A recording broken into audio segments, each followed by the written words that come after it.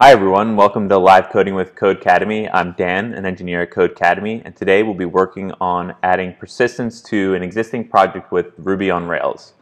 We'll be working on a project that's available in the Codecademy learning environment to all Codecademy Pro users. You can find out more about Codecademy Pro in the video description below.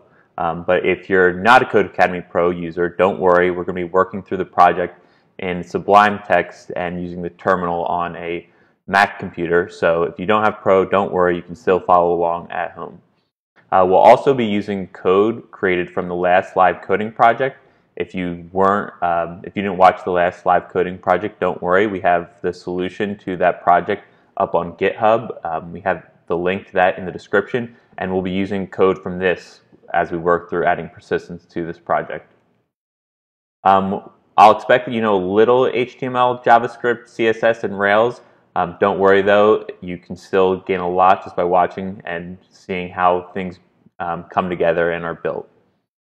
Before we start, if at any point you feel like you're falling behind, don't worry, you can pause the video and resume at any point, and we're going to keep the video up afterwards so you can replay it whenever you need to.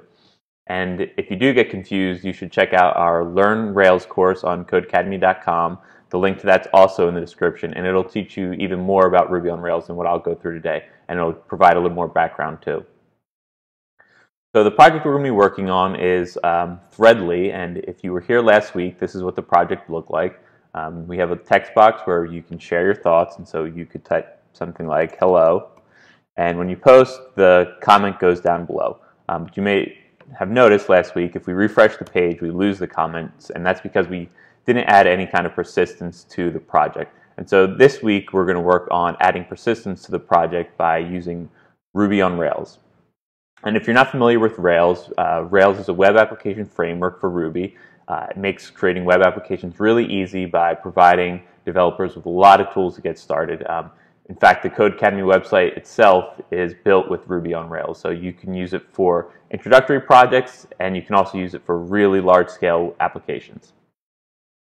So to get started, we're going to create a new project, and the way we create a new project is we're going to go into our terminal, and we're going to type Rails new. And so Rails new will create our new project, and we're going to name it Threadly. And there'll be a lot of output here. And so if you look in our code editor now, we have a ton of new files. And we're not going to look at all of them today. We're going to focus on a few. I'm going to cd and go into that directory that was just created. Spell it correctly this time. And once we're in our directory, we can start our application by running Rails server. And so this will start up a web server. And if we look in the output, we see that our Rails application is now starting and running at this address. I'm going to go into my browser and go to HTTP localhost 3000. And when I go there, we'll see that we have my application running. And so this is the default Rails application output. You'll get pretty familiar with this if you make a lot of applications. So today we're going to work on adding that database persistence to this application. And the way we're going to do that is by following what's called the MVC pattern in Rails. And MVC stands for Model View Controller, and it's a technique for composing applications into three different components. The three components, the model is where we handle all our business logic and database interaction. And then our view is used to handle how we present that data to the user. And our controller is what we use to pass data between views and models. So I'm going to start off by creating a model, and we're going to do that from the command line again. And the way we exit our Rails server is by pressing Control and C at the same time. So that'll stop it. And so now if I go back and try to view my page, now you'll see I'll get an error because it's not running. So now when I I'll generate my model by typing Rails generate. And I'll say I want to generate a model. And the model I want to make is post. And that's what we're going to call those comments. So I hit enter. and we'll see that a couple files got created. We see that we have this file db migrate with a timestamp create post, and we have this app model post.rb. Those are the two that we're going to focus on today. So I'm going to go and show you those two files. So if we look in create post, that's in db migrate, and this is what's called a migration file. So this describes how you want your data to look like in a database. And so we see that we're creating a table called post, and we're adding a field called timestamps. If we look back at our application, we have the only thing that we want to save to the database is a single field, and the field we're saving is called a comment. So we can go ahead and add a comment to that table by inside of this create table block. We can say t string, and this says create something, a column in our database called string, and now we need to give it a name, so we'll use comment. So now that we've updated our migration file, we need to update our database to have that new column in it. And the way we do that is with the rake migrate command. So we run rake db:migrate. And we'll see that we migrated our database and we added our new column. So now I'm going to show how you can use the Rails console to interact with the model. So to get into the Rails console, we just type Rails console. And inside of the Rails console, we can type any Ruby code we want. So we can do things like 2 + 2 and see that it equals 4. But we can also interact with the model we just created. So we can get to that with post. And so this is our object that represents posts in our database. And so if we want to create a new post, we can say something like new post, and we can set it equal to post.new. So now we've created a new post object, but we haven't saved it to the database yet. And before we save it to the database, we want to modify our comment. So we can say new post, and we want to change the comment property, so we can do comment, and we can set it equal to something like hello there. And now once we've updated the comment for our post, we can save it by doing new post.save. And we'll see that we ran it when we called new post.save, this database query got ran. And this is what really makes, one of the things that makes Rails really quick for development is you don't have to really have a really good understanding of how MySQL or SQLite works or any database, because Rails will handle a lot of those interactions for you. So now that we have our model created and we kind of have a basic understanding of how to use it, we need to work on creating a controller and a view in order to display that data for the user. So the first thing we're going to do is create our controller. And to create our controller, we're going to exit out of the Rails console again. And we're going to run another one of those generate commands. And you'll run a lot of these in Rails, and this is called scaffolding, and it's one of the ways that Rails makes development really easy. So we'll run the command Rails generate, and this time we're going to generate a controller, and we're going to name it posts. And again, we'll see that Rails has creates a bunch of new files. The one that we're going to look at is in the app controllers directory, and it's the post controller. So this will start off empty, and there's not much here. And so it's our job to add the logic to interact with our database and to provide data to our view in here. And so before we do that, we have to have a way for our application to get to our controller. And in Rails, that's done with what's called routes. And what a route does is when you get a request for a URL to the web browser, so if I go to localhost 3000/host, this request will go to Rails and it'll go to the router, and the router will look at all the routes you've defined, and it'll dispatch it to one of your controllers. And we can see all the routes that we have in our application by running the rake routes command in our terminal. And Rails will tell us that we don't have any routes currently defined and that we should add some to config/routes.rb. So that's going to be what we're going to do now. So we're going to open config routes.rb. You'll see there's a lot of code in here already, and these are all comments that just describe the different ways you can interact with routes.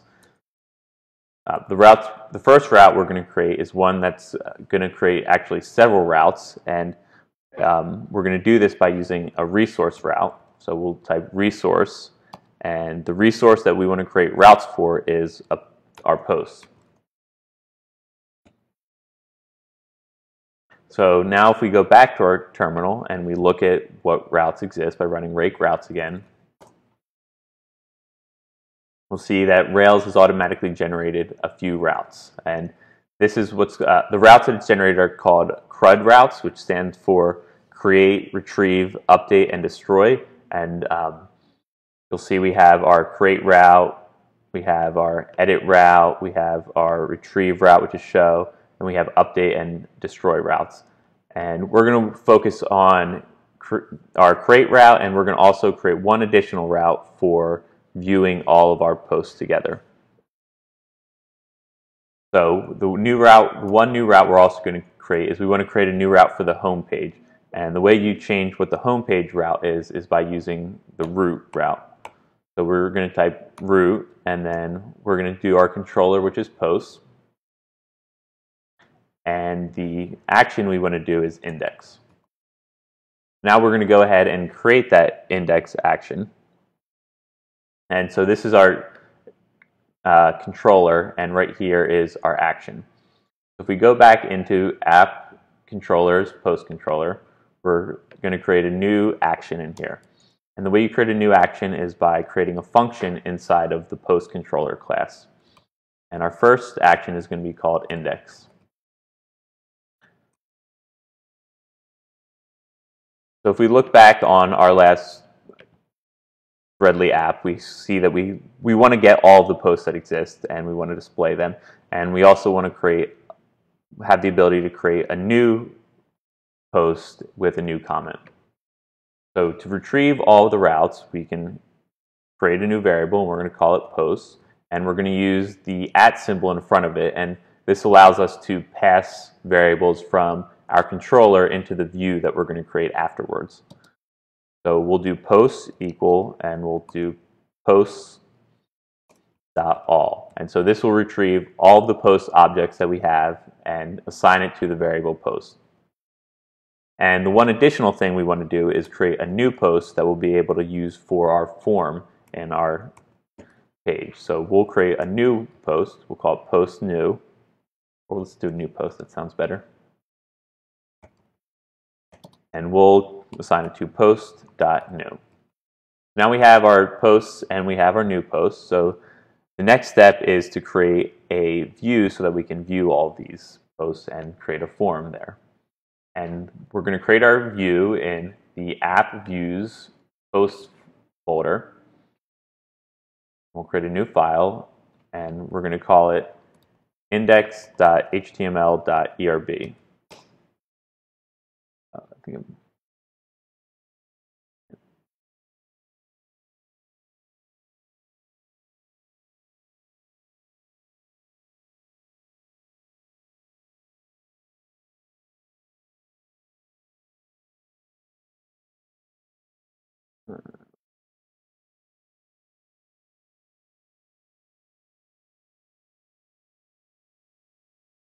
It was saving in the wrong directory. So in posts, we're going to create index.html.erb.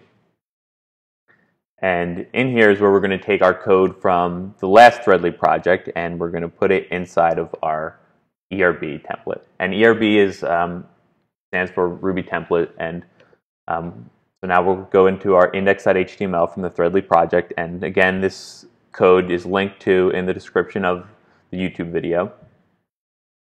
And the code we're going to copy is all this code inside of this main div.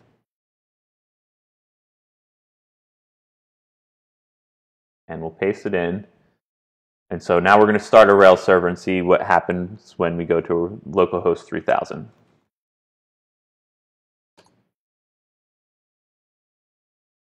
So our server's now started, and we'll refresh the page.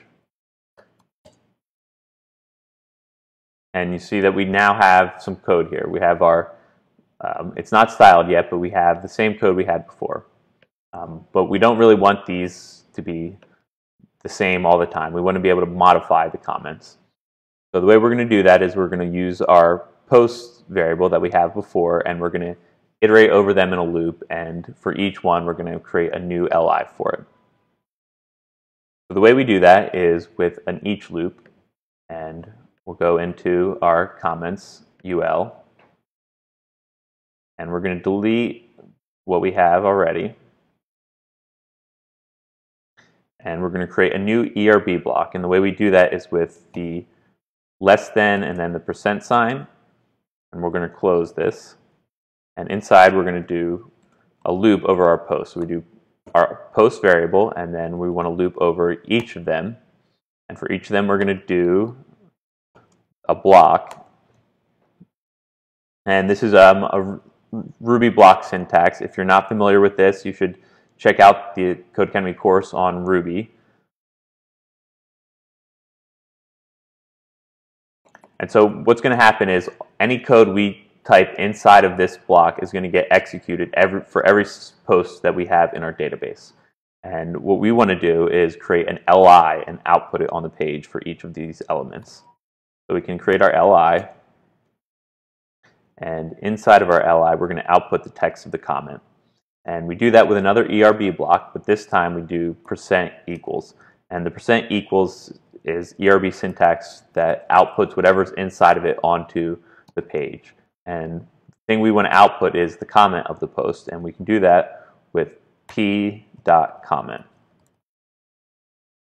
So I'm going to save the file, and I can refresh the page, and we'll see that now instead of those default comments that we had in the page before, we have our comment from the database. And we can even go back into our Rails console, and I'll Control-C out of the server and go back into Rails console. And I'll do the same thing I did before to create a post. So I can create another new post.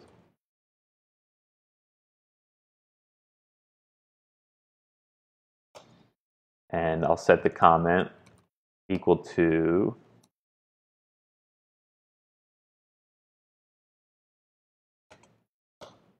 and I'll save my comment or my post. And I can exit the Rails console, and we see this just like before. We have a database insert statement. And now I'll start my Rails server again.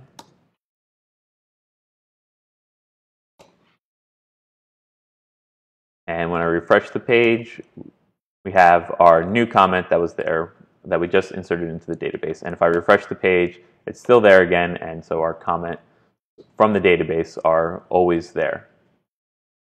So the next thing we have to do is actually allow the users to save these comments. So to do that, we're going to update our existing form and use Rails form helpers so that we can have Rails handle the saving of our form.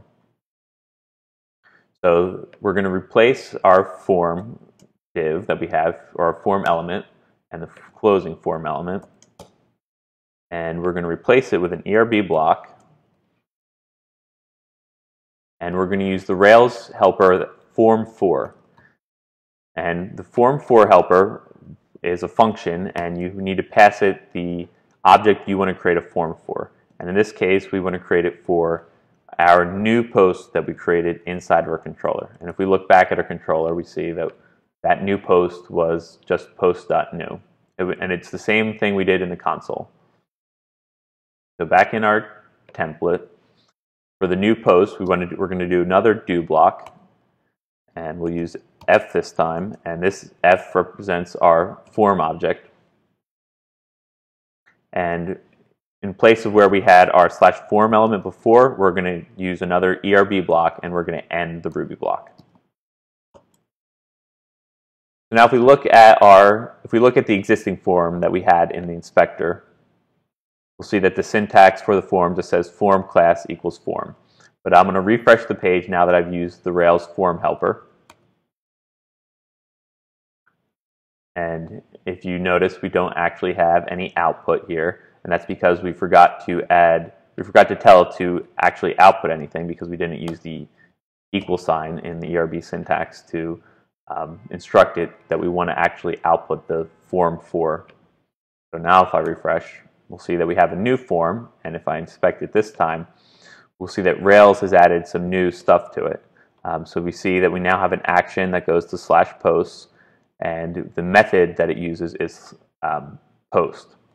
And if we look back at the routes that we have,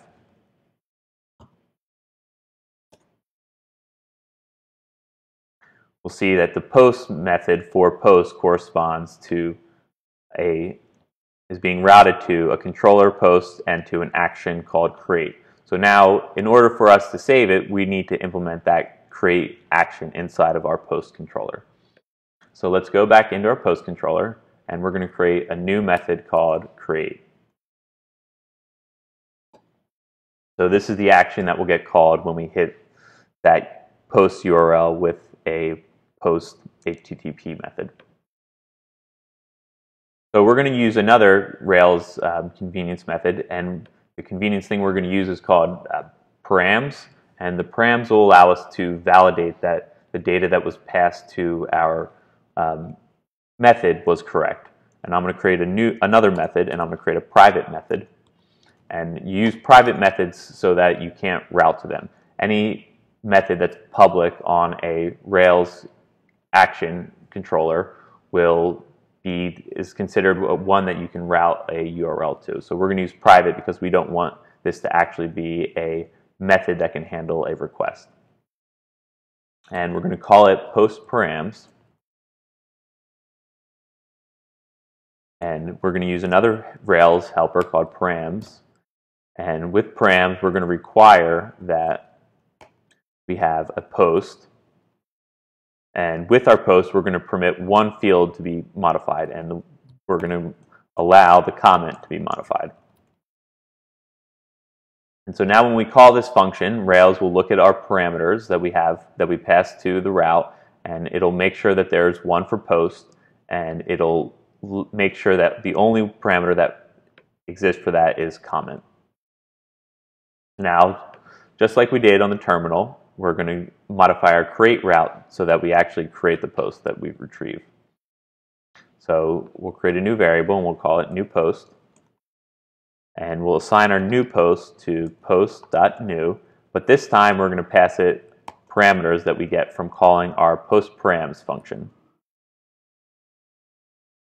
And so this will get our parameters that we passed and pass them into the new post object. And once we have our new post, we're going to call new post.save. And once the post is saved, we want to redirect the user back to the home page. And so we redirect them back to the home page with the redirect to method.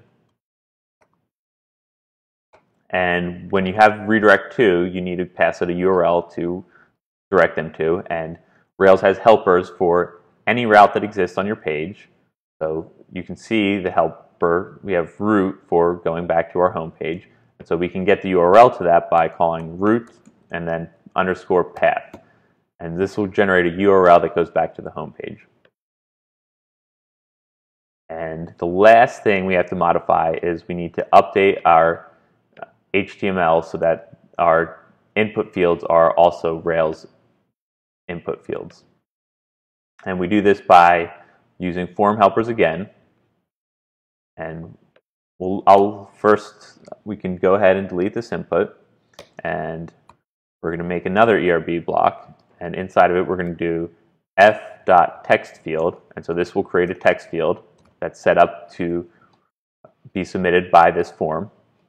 And we're going to pass it comment, which is the name of that field. And just like before, we can set placeholder text on it. And we're going to set the placeholder text to share your thoughts.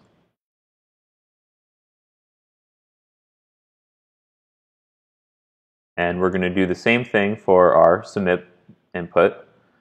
And instead of using the f.textField method, we're going to use f.submit. And we're going to call the field post, and we're going to give it a class of btn so that we can style it like we did before.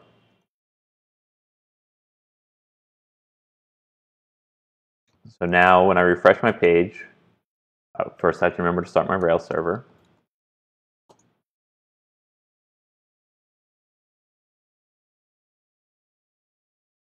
And when I refresh the page, see that we have our form here.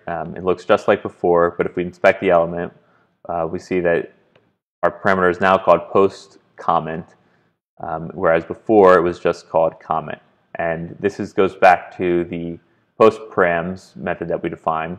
So when we submit this form, it's going to see that we have a post because that's the post parameter, and it's going to see that there's a comment field because we have that comment right there. And this is all handled by Rails, so it's really, really helpful. It makes you able to develop really quickly. So now that we have our create method and we have our template updated to use the Rails form helpers, we can go ahead and see if we can share our thoughts, and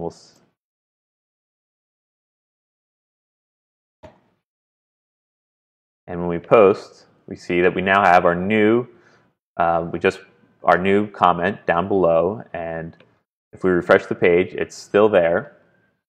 And so now we've handled all of the persistence parts. So the next step is we're going to want to take what we had before, which is this really nice looking form, and we're going to want to do the same thing in Rails. And this is just as simple. If you know how to do CSS in static websites, doing it in Rails is just as easy. So we're going to go back to our Threadly project that we did before, and we're going to go into our styles.css file. And we can actually copy just all the styles that we wrote before. And we can just go into our Rails application, and we'll go into the app assets folder. And inside of there's a folder called style sheets. And we're going to put all these styles, we can just paste them into the application.css file.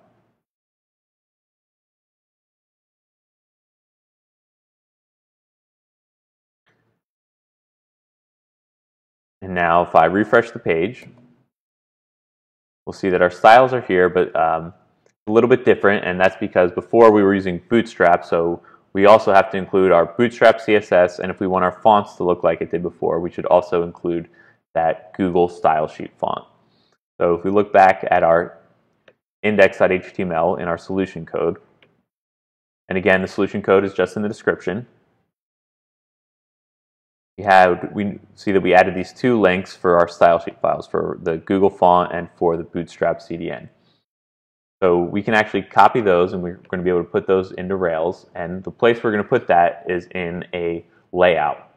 So if you look in the app views layouts folder, you'll see we have this one called application.html.erb. And a layout file is what decorates different controllers. So when a controller and action pair get run, they return some code. And the code that they return is HTML. And whatever HTML they return will get placed by this yield function. So when we call this yield function, it tells Rails to output the contents that was returned by the controller and action onto the layout at this location. So we can make use of this by modifying our layout, which gets included on all of our pages, and we can add style sheet tags for our Bootstrap and our Google font URL. And if you look, Rails has already added two of them. They added one for our style sheet link tag and one for a JavaScript tag. So we're going to add two style sheet link tags. And we'll do application.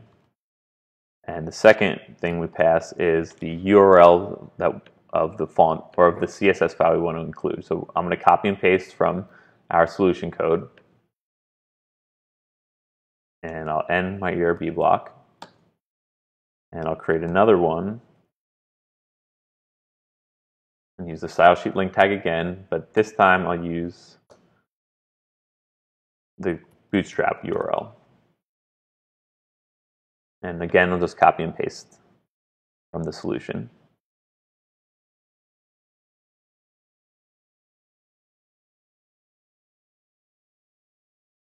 If I go back to my page and refresh, See that we have, oh, it looks like I created two. So Rails is also really nice at detecting syntax errors. So if you ever have a syntax error, Rails will tell you which line it occurred on, and sometimes it'll even tell you why it occurred. So we see that we had a syntax error on line 6 of our layout, and it was because we had two of these ERB echo blocks. So I'll remove the first and refresh the page, and now it looks like we had before. The only thing we're missing is we don't have our header that says Threadly, so we can take our header that was in our solution code, and I'm going to paste this on into our layout right above the yield statement, because we want to have our header show on all of our pages that we might make later. And if I go back to the Threadly page and refresh, see that we have our heading here, and if we go back and forth, it looks just about the same. And I'll create a new comment in our Rails app, and I'll say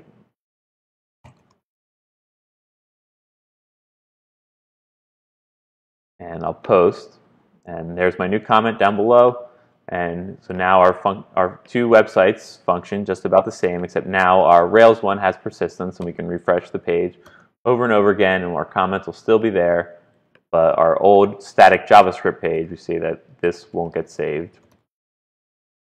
And it'll show up once, but when I refresh, we lose it. And so that's the power of using Ruby on Rails. We can create pretty functional websites really fast. If you want to learn more about Rails, you should be sure to check out our course on Ruby and Rails that we have below in the description. And if you're interested in doing more projects like these on Codecademy, you should check out Codecademy Pro, which we also have a link to in the description.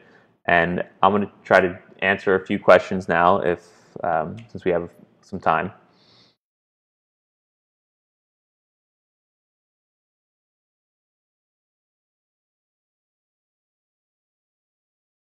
So could we do what we did today with only Ruby and not Rails?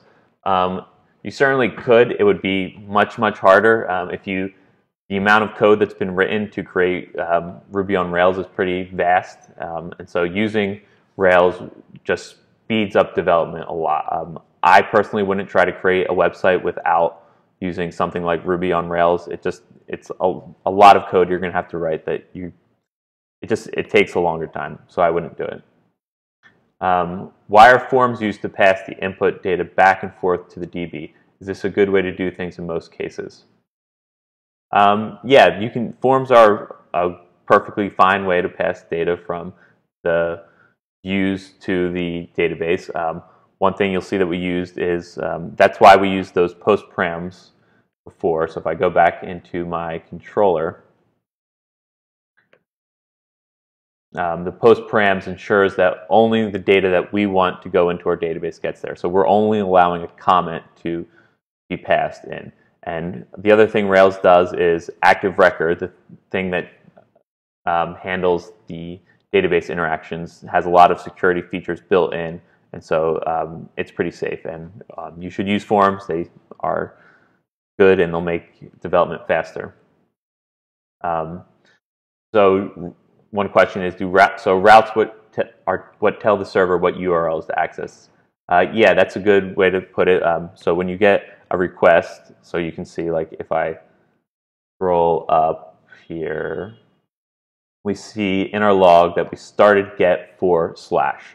So when Rails sees this request, it'll go to the router and it'll ask the router what is set up to handle a request to /. And because we used in our routes, we said the root can be handled by post index. The router will route that URL to the post index controller and action pair. If you close the server and reopen it, will we still have the post saved? Well, let's find out. So we'll type a few posts. Hey there, will this be saved when I restart? And if I post that and refresh, it's there right now, but let's see if I exit my server, and now it's not running. And if I start it up again and refresh, we'll see that it is in fact saved, and that's because we've saved that post into a SQLite database. And so if you restart the application, it'll come back. How can we tell what code goes in each file in the file system navigator? This is something that you kind of will learn over time, but it's also one of the things that makes Rails really nice, because Rails kind of sets it up so there's only certain places you can put certain things. It creates all these directories for you, so if you look in app, you know that your controllers will go in controllers, your views will go in the views folder, your models will go in the models folder, and Rails is really good at convention. So it wants you to do things a certain way, and if you try to do things a different way, you'll kind of see quickly that you're not meant to do that. To reverse the post output, making a post go to the top of the list instead of the bottom, would you recommend that be done using CSS or in the controller in the model? I would recommend that you do it in the controller, and you can, I'm not going to show it right now, but you can write a query that will, instead of retrieving just by default, when you do post.all, it'll retrieve them from the first ID to the last ID, but you could do something like retrieve the newest post instead of the oldest post. If the class equals comments, then why is the post comment and not comments? So the class is post, not comments, and so if we look back at our post, we can go into our migration. So the class that we have is post, and one of its properties is comment. So it's not that we have a comment that has a comment, it's we have a post with a comment. Can Rails be used to develop mobile apps too? You can't make native apps with Rails, but you can make web applications that are mobile friendly. And for those of you who don't know, a native application is one that you could, for instance, download in the Apple App Store or in the Android App Store. And then, does the % call a Ruby-specific template engine? Yeah, so the % is specific to the ERB syntax, and you use that whenever you want to do something, an ERB specific thing, or when you want to call a Ruby function.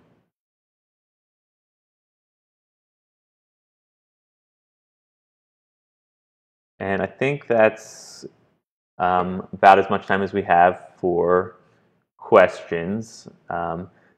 Thanks everyone for joining today, and again, you should check out the course on Ruby on Rails on Codecademy.com, and you should check the link to Pro if you want to get even more in depth on and extra help on learning Ruby on Rails.